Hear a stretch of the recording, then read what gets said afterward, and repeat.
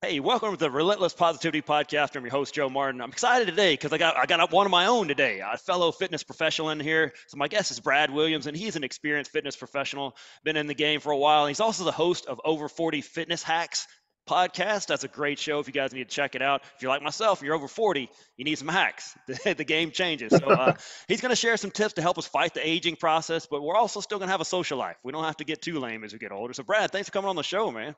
Yeah, thanks so much, Joe, for having me on. This is great. Absolutely, man. Like I said, I love talking to my own. It's good to get into this. So let's take it back. So where did you grow up? What kind of kid were you growing up? Yeah, so I grew up here in California, Central California. I don't know if anyone knows Fresno's the easiest place to reference, and grew up there, kind of farmland life. And then dad was a doctor, mom was a nurse. So I was always kind of health conscious and down that path, and real into sports.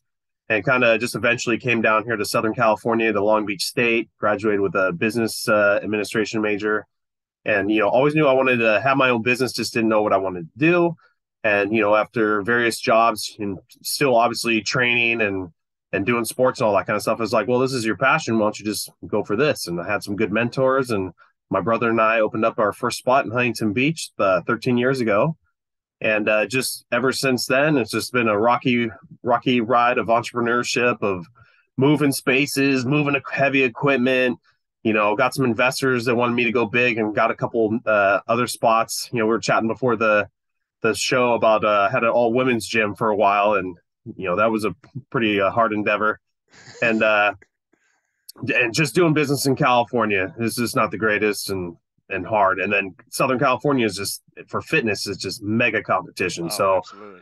you can't, I always tell people, you can't learn this stuff in school. You just have to jump in, and hopefully have some investors. Don't use too much of your own money. Yeah, that's it. Man, I was the And opposite. So I was a fitness guy and never thought I'd own a business in a million years. So you did the smart way, because if you're gonna run a business, you should probably know about business. I had a business minor, didn't pay attention. Just thought I just needed to keep my student loans at the time. And but the people that are successful usually are the ones that actually know how business works, not fitness, on the other side. So you did it the right way. yeah, I just wish you probably would have done a few years first as a personal trainer, working the grind and doing all that. And I was real into marketing versus just jumping in day one with a brick and mortar spot and that heavy rent. So probably, if everyone can go back in time. But yeah, just eventually uh, through California competition. At one point, I had a company that was trying to buy me out right before COVID, and they got wiped out because of COVID. We Uh, got hurt because of COVID, and we pretty much dwindled down from 3 gyms to 1 gym. Um, and now just more, focusing on the online side. Just like you were mentioning, you do it as well. Pretty sure. much all of us had to lateral over, and so my whole career in fitness has always just been real niche with the over 40 crowd. And then thus I became 40 myself, and I started realizing, oh my God, all my clients when I was in, my early 30s, and, yelling at them to, you need to eat better and work more and do more steps and all this. And lo and behold, I get there and I'm like, oh crap, they are right. Yep. It's way Man, I want to go harder. back and apologize when I first came out of Yeah. college. I'm sorry. I mean, I didn't know. I didn't know. It's But just this fighting the aging process. It's a yeah, losing battle, but I refuse to quit. So my mindset is, whatever we can do, and tips and tricks, or I call them hacks, to yeah. just give yourself the best chance to. I'm not trying to be a professional bodybuilder anymore. Just I just want to be fit, healthy, look good, feel good. But I also want to have my social life. I'm unwilling to give that up. Just most of my audience are unwilling. So these are the things I've found that have worked for the over 40 crowd. So that's kind of the theme of my business now. Oh, it's a great niche, man, because the game it does change. People Oh used to yeah. always tell me, "Oh, you wait till you." I was like, "No way, man! I've worked out my whole life pretty much. I'm doing the right things." About 38, it started happening for me. So I don't know if I'm ahead of my age a little bit, but yeah, things change, man. So have you found yourself that you become a better trainer as you've got into your 40s? Oh yeah, definitely. I mean, just being in the game with experience, and I've had over 60 trainers, independent trainers, going through all my gyms, and always open to new ideas and new styles, and trained with them. So I mean, it's just wealth of knowledge just from experience wise, and just through my podcast too, just meeting people around the world, all different professionals in every category, and everyone thinks a slightly different way. It has a slightly different tweak to everything, and I just absorb it all. So I think just that being 40 myself, just like you, I think about 35 was when I started having my first couple ankle rolls and knee Yeah. problems playing sports, and I've never had that before. And you start seeing your body's starting to give a little, so you got to be a little more careful and start worrying more about functional training, balance, and just injury prevention. I don't do Yeah. anywhere near the amount of weights I used to do. I do more time under tension, slow moving stuff, and start incorporating Pilates into my Yeah. game as well. I did some So yesterday with my wife, man. That was tough. That was tough, yeah, man. Great yeah, core workout. But see, you kind of mentioned you've kind of changed some things up. What are some more special considerations you think about with the over 40 and I don't know, for us, the late 30s? yeah. So for like training wise, like I just mentioned, time under tension, just taking things a lot more slow. It's people have different names for it. Time under tension, doing negatives or doing holds like you would in yoga, but just slowing down like a simple squat to where it takes 5 or 10 seconds to go all the way down, and then you do the same thing coming back up. You could do that with any exercise. Hmm. So you're just focusing on more mind body connection, quality reps, and that way you can use lighter weight and still get the same hormonal response of building lean muscle tissue, not just as heavy as you can go for 10 reps. Yeah. you know for strength it was awesome, but over 40, my whole thing is, I mean, if you really want it, we'll train that way, and we'll be safe while we do it. But my theory is, if you're not getting paid to be a $1 million professional athlete, what are you doing? You're just tearing Yeah. up your body, and we're in here for the long game. Human beings are making it to 100 no problem now as a healthy individual. What's your body going to be like though? Your Yeah. ligaments, your skeletal system, all that. So you gotta play it safe. So just doing time under tension type stuff, and then also, I've always incorporated a lot of balance training. So using Bosu balls, balance discs, and then doing balance and motions real huge too. So doing like walking lunges where you turn and look or twist your body and look.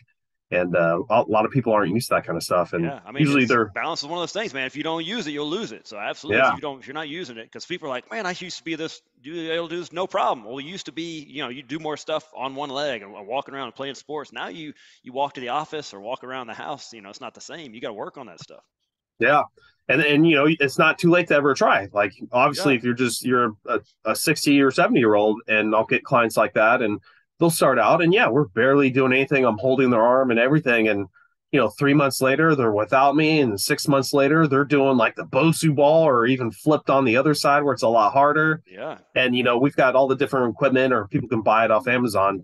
Just sky's the limit on that kind of stuff.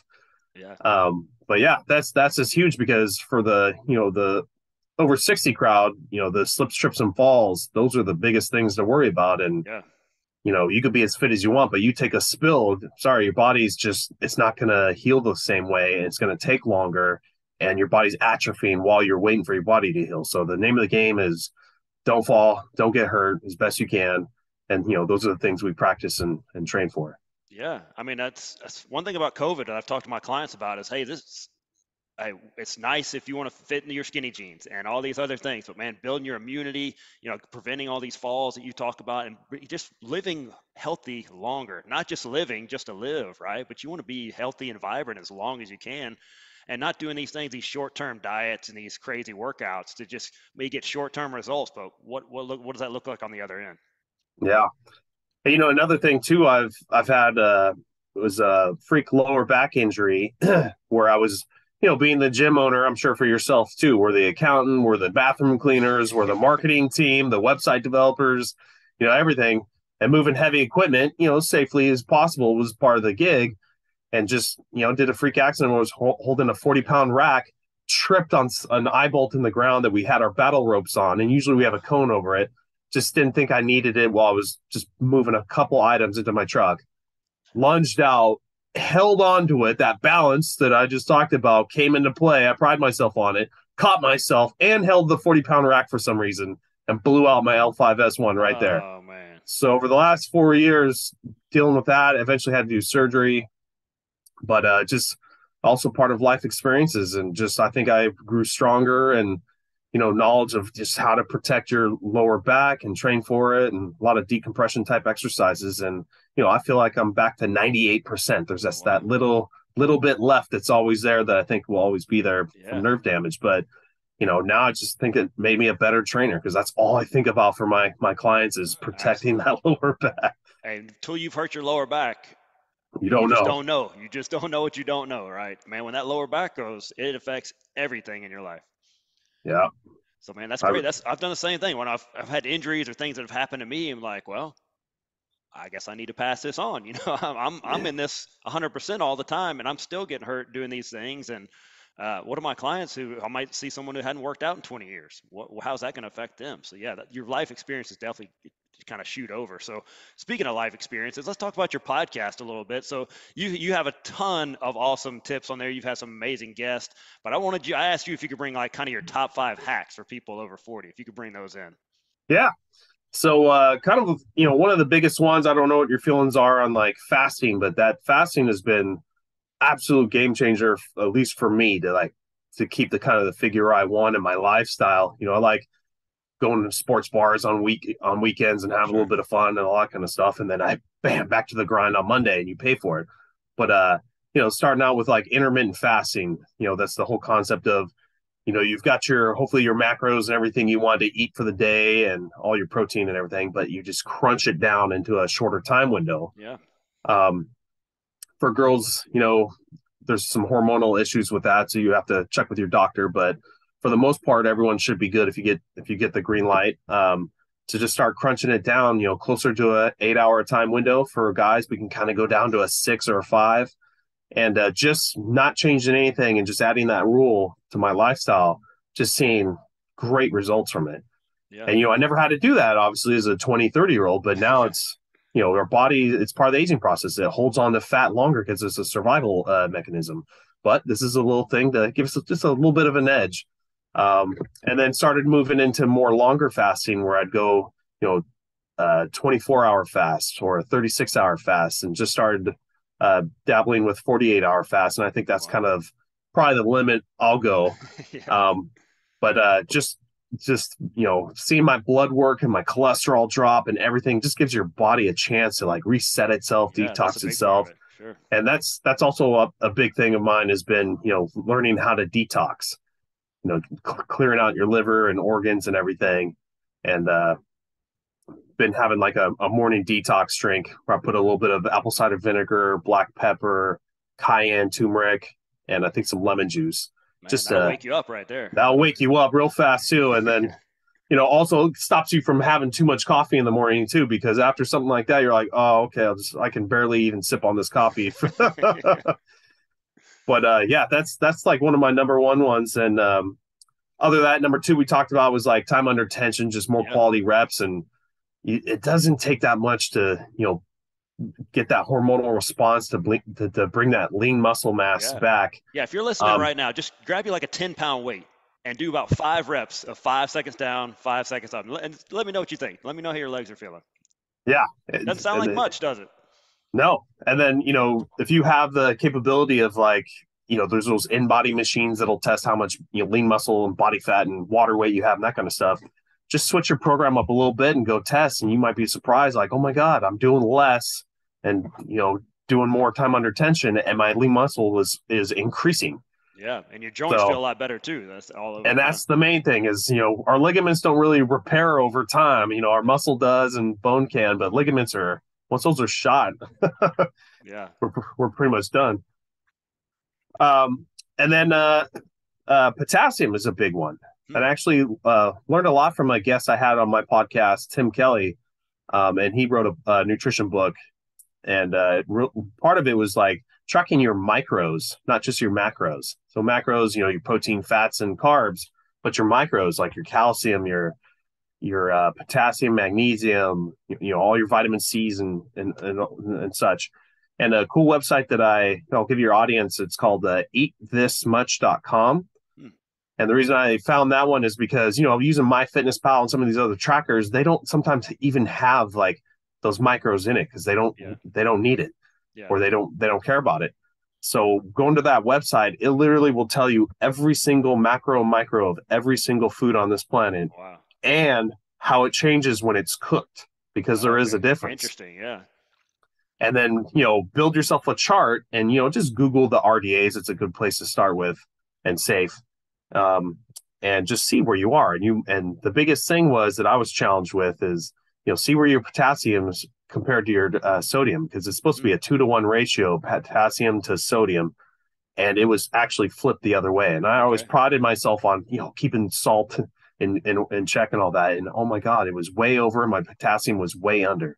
And since doing that switch, it just pushes water weight out. It looks makes your muscles more dense because the water in your bodies actually gets into the cell, not out of the cell. Where that's where you get that little, the pudgy look, and just workouts start feeling better. So that's Oh, one of my other ones, and that's I've new. never had You, anyone. you taught me something, man. That's cool. I'm gonna have to look into that. Yeah, and I've never had someone that came the other way like, no, my potassium is great. I hit it. Yeah. It's like I've never seen it yet. I think it's impossible with the American diet and just how everything is processed. And Sure. Yeah. That's cool, man. I'm gonna look that up. yeah. Um, and then what else I got? Uh, oh, just you know, te- the whole theory of like having a more alkaline state of your body, being a better pH. From all the studies I've seen, it's supposed to be around 7 to 7.4, where our body functions the best. The whole theory of cancer surviving in more acidic conditions, and it's just being in an acidic condition is not great for your organs, anyways. But a way to check that is just go get some pH saliva test strips, and not only can you test your saliva and see where you are on that scale, and it always comes with like a chart, but you can also start testing your water. The whole importance of drinking, enough water, and each month I kind of reassess what I'm drinking, and I'll find, oh man, I'm short on water, as I got to get my game back on there. But actually testing the quality of your water as well. Yeah. Hopefully you're drinking cleaner water and more mountain spring waters. He's like one of the best, but also put a pH test strip in there. And you'll be surprised that some bottled waters, even though it's alkaline and it's got that mountain spring thing part of it, and you test it and it's acidic. Mm, And that's because it may have gone in with a good pH, but over time things change. sure. So Yeah. that bottled water may not be the best source. So that's something to play around with for your audience. Yeah. That's a cool tip too, man. Yeah. That's something I don't test. I got my little filtered water. I haven't been testing it though. I got to look into it. Yeah. And I started because of that. I started ordering water from Sparklets. They had like a mountain spring water source that my guests recommended, and tastes better. It's clean, and every now and then I'll just test it to see if I got a bad one, and it's never. It's always perfect. Right at the 7.2 or whatever it is on that perfect scale. So Cool. What was that? Sparklet, you said? Sparklets. Okay. Yeah. That's that water delivery service, and then they have the mountain spring water version, which is the little bit more quality, a little bit more pricier. But Nice. Yeah. So let me ask you this. So let's yeah, say there's someone, they're in their 40s, they haven't really been exercising or eating right, and they just feel lost and they don't know where to start. Man, where would you say? What would the first step you'd tell them? Where would they start? the first the first the first steps I always tell people is they need to get like kind of the mindset going. So doing their own, instead of just running into a personal trainer like us or going into a boot camp class. You gotta get your mind right first. That's so important, because it's just like in like hypnosis. They always tell you that if someone wants to change a habit, they can't help that person unless they want that change, not because everyone else wants them to get that change. It won't work. And it's very helpful to us too if that person just starts getting into it, starts doing their own research, whether it's on Google or listening to podcasts or reading books, and then start gathering information. And then, yeah, obviously with a personal trainer or online coach, we've been doing this a lot longer. So we already, you can read as much as you want, but you're behind the game by 20 years. Yeah. So if you have that capability of getting a little bit of help from us, it's good, because you'll get a little more precision point, training programs.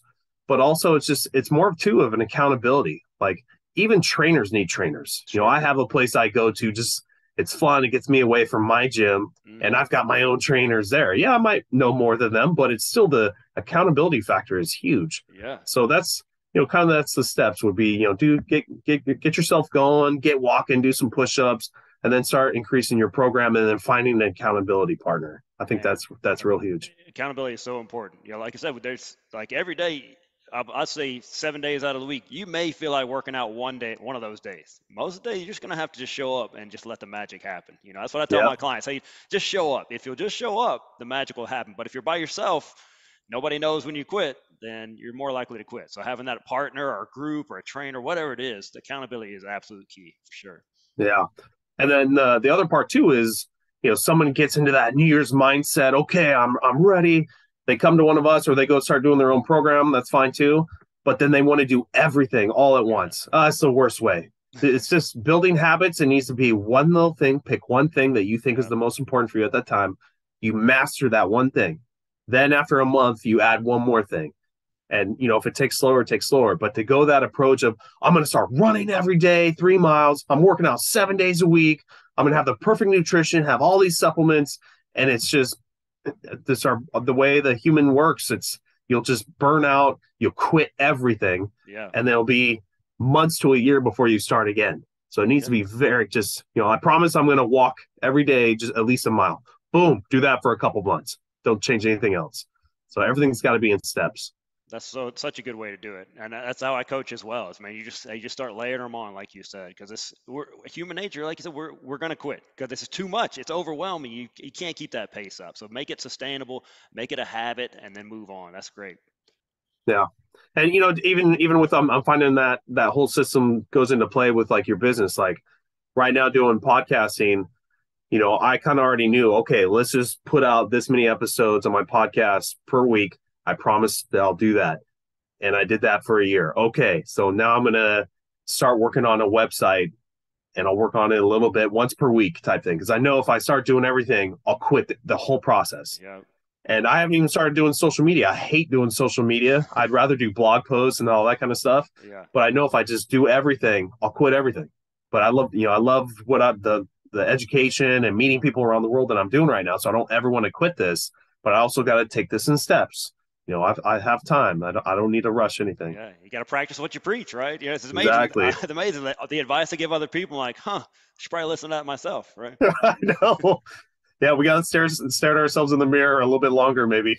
Yeah, that's But it. So, man, you mentioned the podcast. People got to go check it out. These are just a few of the tips he had. There are so many good tips on there. He has amazing guests. I got to get tips on how you get such good guests on that, man. But yeah, absolutely. give that a check. It's over 40 fitness hacks. I'm gonna put the link in the show notes. What's another good way for people to keep up with whatever you got going on? Just my website, over40fitnesshacks.com, and it's 40, not spelled out. And I have some of my contact information in there. They can join the email list. And I'm also at Twitter at over40fithacks is my sign in. But the website's probably the best way to get a hold of everything and where you Okay. can listen to the podcast and show and get a hold of me.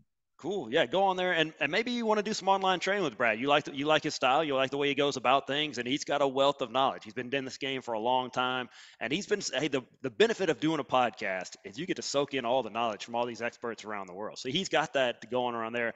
So if you're over 40 and you want to train with someone online that specializes in that, Brad's your guy, man. Check him out. Go to his website. I'm gonna link that in show notes as well. Hey, Brad, thanks so much for coming on, man. I really enjoyed this, and you taught me a few things as well. Now that's awesome, Joe. Thank you so much for having me on. I can't wait to get you on my show as well. It's Oh, awesome. I feel the same way. yeah, it would be an honor, man. Hey, if you're listening right now and you already did the squat thing earlier, that your homework, time under tension, share this episode. There's somebody that needs to hear Brad's message today. Get out there and spread the word about over 40. It's not over. It's just getting started when you get to your 40s in there. So spread that message, spread the positivity, and we'll see you guys next week.